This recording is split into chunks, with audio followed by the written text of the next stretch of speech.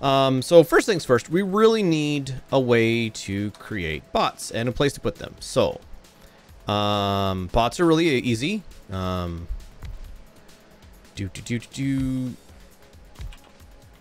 least I think they are. So construction bots and logistics bots. So logistics bots are advanced circuits and flying robot frames. Construction bots are electronic circuits and flying robot frames. We're gonna put these into. Okay, so I need to move you up. We can just put them side by side. Should be fine. Going to output them. Let's put a power pole between them. Good old replanning everything. Let's get some more research going. Just continue everything that isn't yellow. There we go. Power pole there. Gonna put down a couple steel boxes. So the way we're gonna do this. Okay, so flying robot frames. Split off. Here is we are going to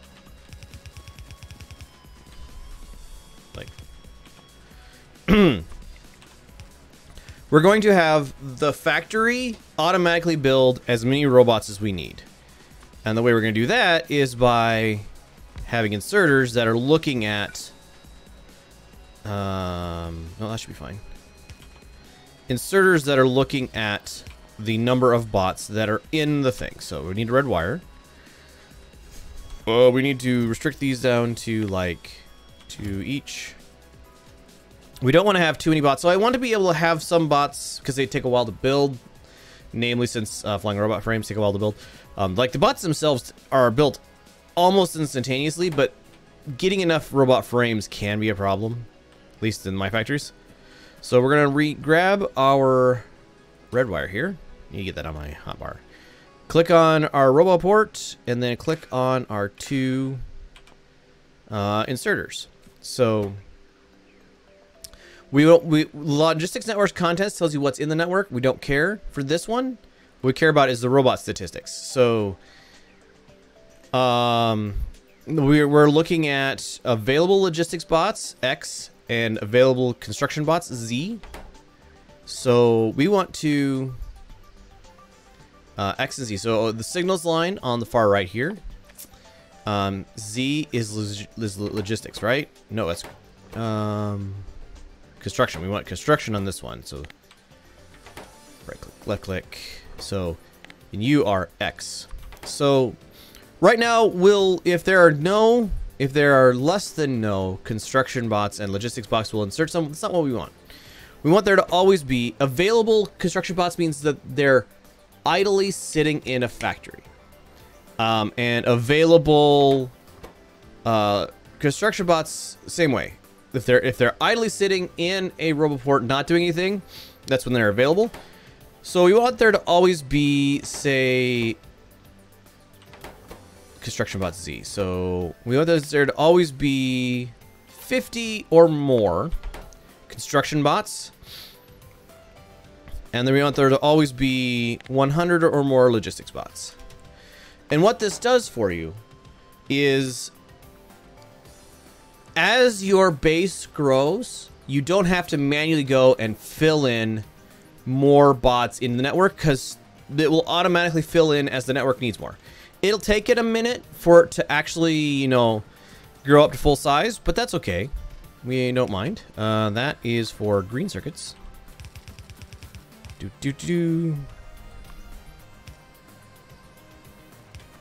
And then there we go. Reverse.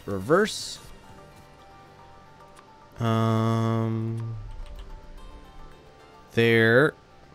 So there.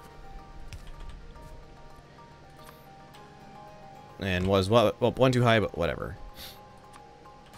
So now green circuits flow into here. and start building us construction bots. Construction bots are great at this point of the game because construction bots let us auto-build blueprints, and it's amazing. So you see our construction bots being put in, and once we have 50 construction bots just sitting idly in this roboport, they will stop building. Should really be passive providers.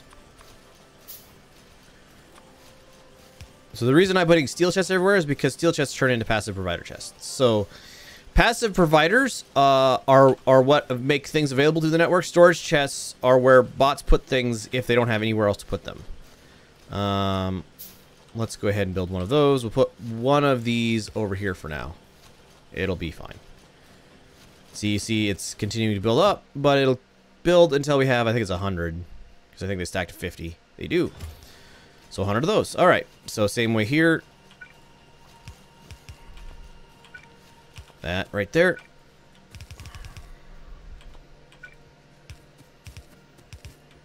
And red circuits. Because these are all on our bus already, we can just do this. Do this.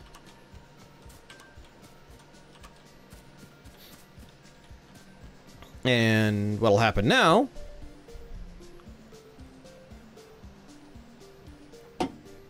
I have already preloaded some stuff into my logistics trash slots that I don't want anymore. What'll happen now is those bots will take stuff from my logistics trash slots and they will put it into yellow storage boxes. And my inventory is no longer full of stuff that I don't want.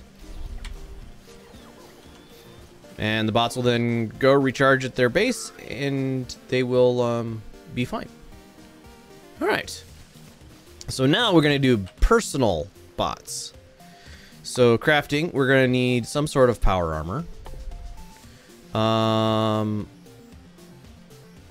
We don't have blue circuits, so we're going to make ourselves some modular armor. We'll get blue circuits soon. Modular armor will work, though. We're going to build ourselves a personal roboport. See, this is just enough to keep us going. And some personal solar panels. So power armor is, if you go under your character tab and you look here, you can open up your modular armor.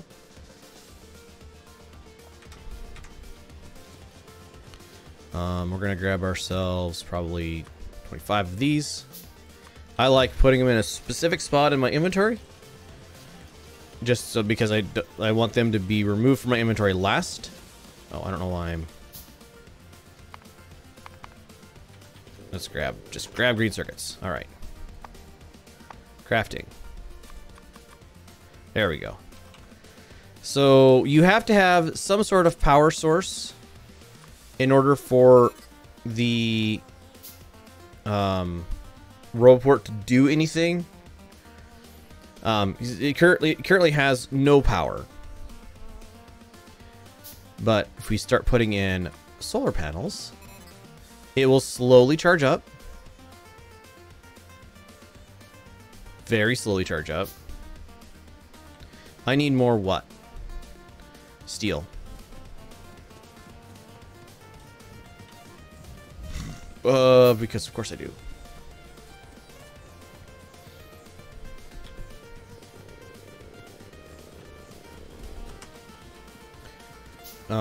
Belt immunity. So belt immunity is really nice.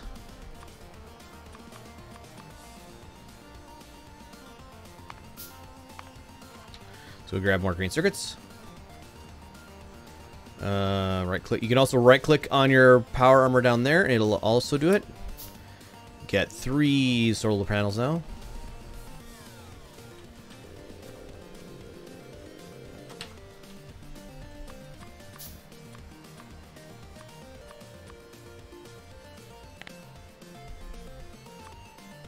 There we go. So belt immunity, what a belt immunity does is... So right now I am moved by belts. If you stand on a belt, it is moving you. If you put belt immunity in your backpack,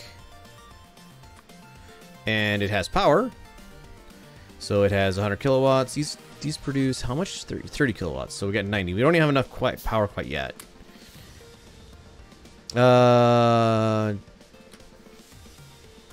It's slowly charging up the personal roboport. Takes a lot, but since we have power sufficient, we are no longer moving by belts, which is amazing. All right. And now what we can do, since we are slowly charging our personal roboport, so we can go down to where...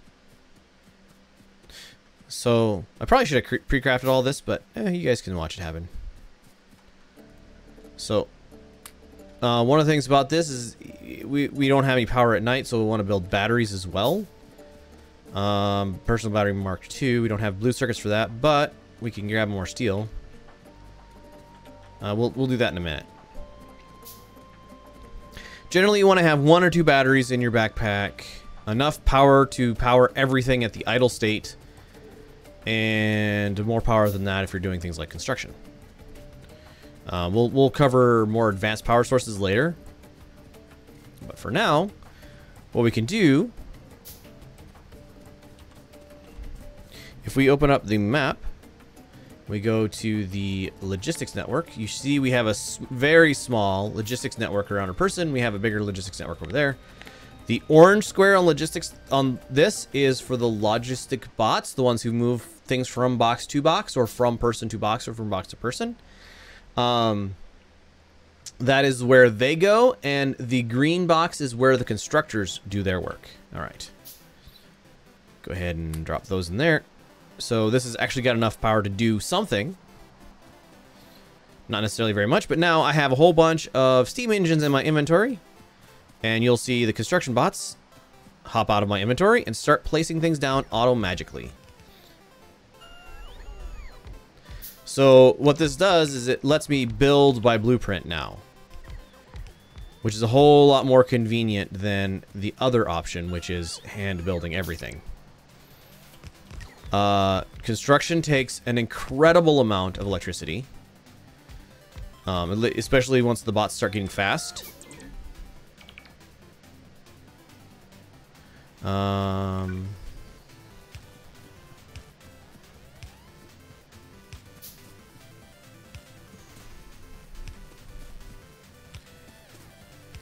Of course, now we are out of power, so we basically have to build this by hand, but that is how you use your personal roboport. We got 4 more solar panels, so it's night, so we can't do anything about the lack of power in our bots. But I think that that's covering bots and charging and how to get bots built. So I think that will be it for this episode. Thank you everybody for watching. Bye.